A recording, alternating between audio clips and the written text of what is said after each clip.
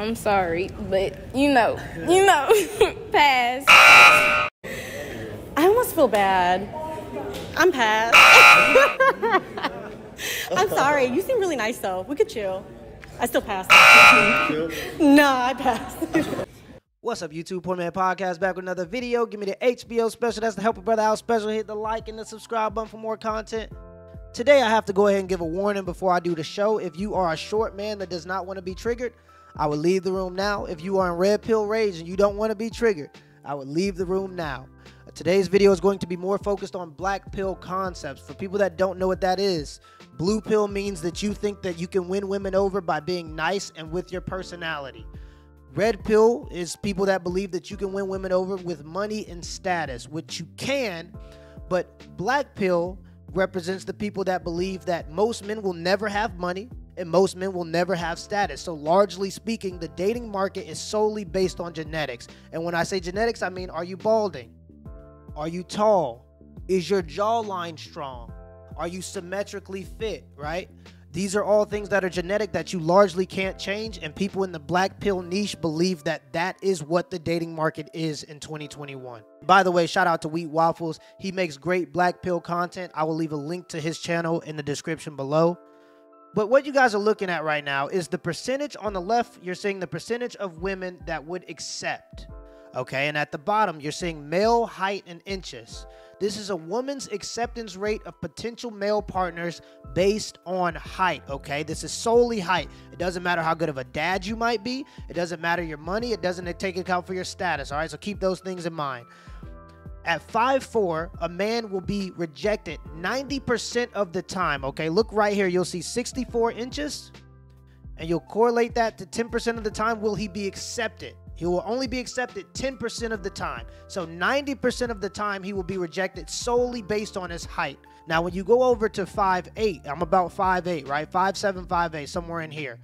My acceptance rate is going to be 50%. That doesn't take into account how good of a dad I'm going to be. It doesn't take into account how much money or status I have. Of course, guys with money and status will be in a better situation, but most guys will never achieve that. I'm sorry. That's why there is an average, because most guys are average, and most guys will probably continue to be average. Now, that doesn't mean you shouldn't work on yourself, but what I'm trying to do is paint a picture for you guys to show you just how much height does matter, unfortunately. So when you go over here, you look at 72 inches. That has the highest acceptance rate, with almost 100% of women saying that they would date a guy that's 6'2".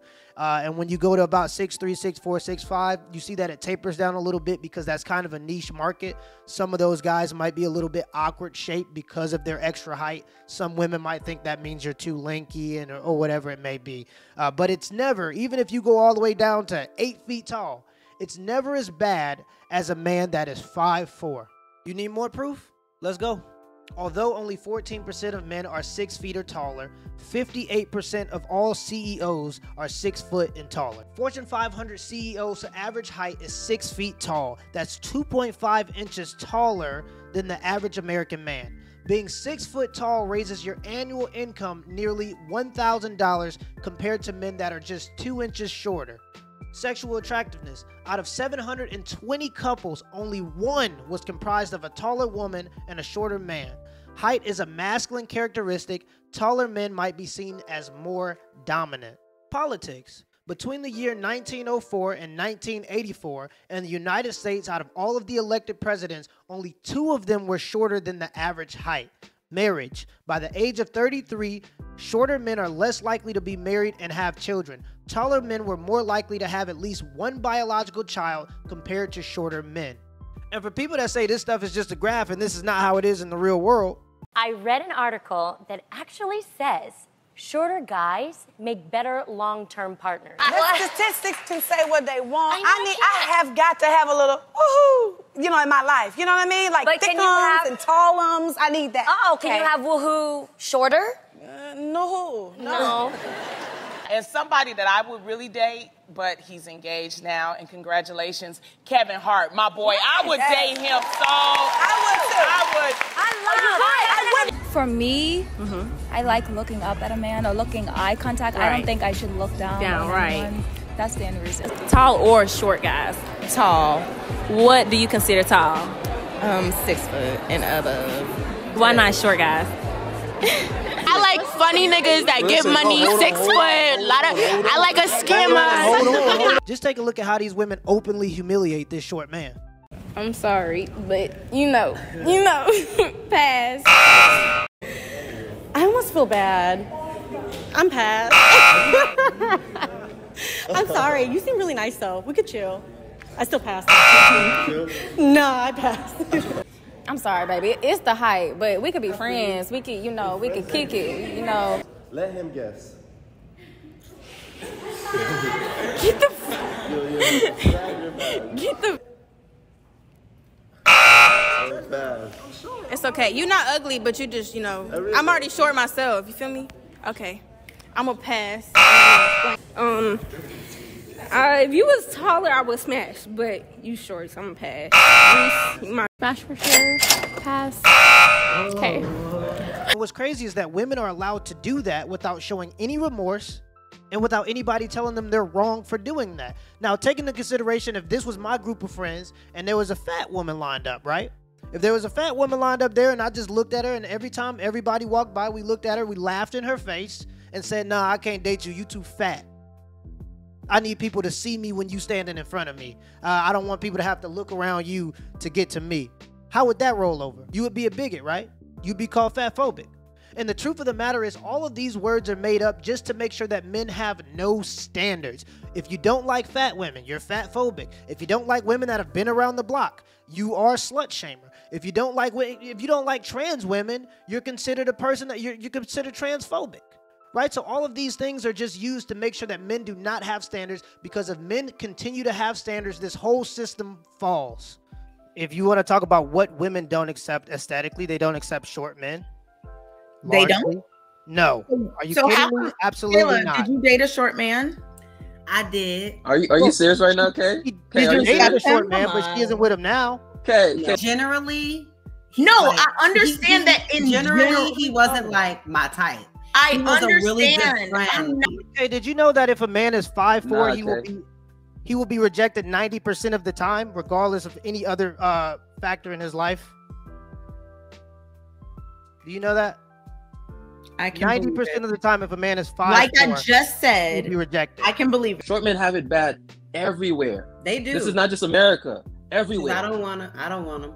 This is everywhere. I'm surprised. I'm just saying they're not my preference. And that's the thing. I get what she just said. She don't want them, and she can openly say that without any without anybody bothering her, without anybody calling her short phobic or height phobic. There's no word for that. The likelihood of a short guy getting with a taller woman would have had to be a situation like mine, where you met in a different space and you got to know this person and y'all found out y'all was compatible and they were in the face physically attractive, and that just happened. But if you're out at the club, like if my ex tried to start that relationship by like meeting me out somewhere, that would have never happened. Facts. There you go. It happened because we worked together. We were coworkers. We ran an apartment together, and we were together all the time. And he was a good person and funny and thoughtful, and he pursued me. You know what I'm saying? So that was a specialized situation. And I haven't dated anybody that height since then. And what's very interesting about that is all of those standards only apply to men that are not physically attractive, and height does play a role in that. Now, if that man was physically attractive, he wouldn't have had to pursue. He wouldn't have had to go and be nice to you and do all these different things. If he was already attractive, those standards only exist for men that are not attractive. And it's true, women have higher standards and are more picky than ever before. In fact, 30% of men by the age of 30 in 2021 will be virgins. Okay, this is not including the men that maybe had one experience on a lucky night. We're talking about 30% of men will be virgins at the age of 30 years old. So yes, women are definitely more picky and have higher standards. But are those standards targeted towards the right things? If you're choosing men based on height and attractiveness, I would argue not. It doesn't matter if my standards are high if I'm looking for a wide receiver. If I'm judging my wide receivers based on their ability to throw an accurate pass, that's not a good standard. My standards are high, but it doesn't mean that those standards are targeted towards the right things. And some people may say, well, that's just a male problem. Short men or unattractive men just have to be better. No, this is not just a male problem. Regardless of what you see on social media 1 in 5 women, more than ever before, 1 in 5, 20% of women are on antidepressants or anti-anxiety medication. Women are not happy. More women than ever before are single mothers, and single mothers are the poorest demographic in America. Regardless of all this boss babe fantasy, single mothers are the poorest demographic in America. Historically speaking, when women depended on men and not the government, women wouldn't want to become single mothers because they understood that it was almost a death sentence. Nowadays, when we have welfare programs and child support, women are much more likely to date men based on lustful desires instead of his actual characteristics based on his personality. If you're a man in 2021 and you're just short or unattractive, try to change the things that you can change. If your teeth are crooked, go and get braces and try to get them whitened if you can afford it. If you don't know how to dress well, try to dress better and smell good. If you're fat or too skinny, if you fat, that's a death sentence. You got to do something. You got to do something about it. Some women prefer skinnier men, so they have a little niche, but try to get yourself to a muscular V-shaped frame. These are all things that are going to help you appear to be more attractive to women in 2021. And for us to turn this thing around as men, it would require us to have standards no matter how desperate we are for sexual attention. That means if you are not attracted to big women, key words, if you are not attracted to big women, don't go and date big women because you want to compromise, because they would not do it for you. If you are not attracted to single mothers and if you do not have kids yourself, don't go out and date a single mother, because it will show the next generation of women that they can go out and have children by that top 10% of men and nothing will change for them because there will be some simp that will settle with them. Now, I don't believe that men are actually strong and actually are going to stand up for their standards. I don't believe that men have integrity sexually. So my predictions for the future are pretty grim. I think more women are going to be on antidepressants and anti-anxiety medications than ever before. I think that more women are going to become single mothers. I think that fewer men are going to have sex before the age of 30. I believe that number is going to go all the way up to probably around 50% in the next 10 years. These are just my predictions, by the way. But I couldn't see it getting any better if men cannot control their sexual standards. Till next time. My boo, I'm just here for the rendezvous, and I came the whole damn groove, cause I've been feeling like you want me to. He say stop saying I'm so I can't hold myself when I pull up.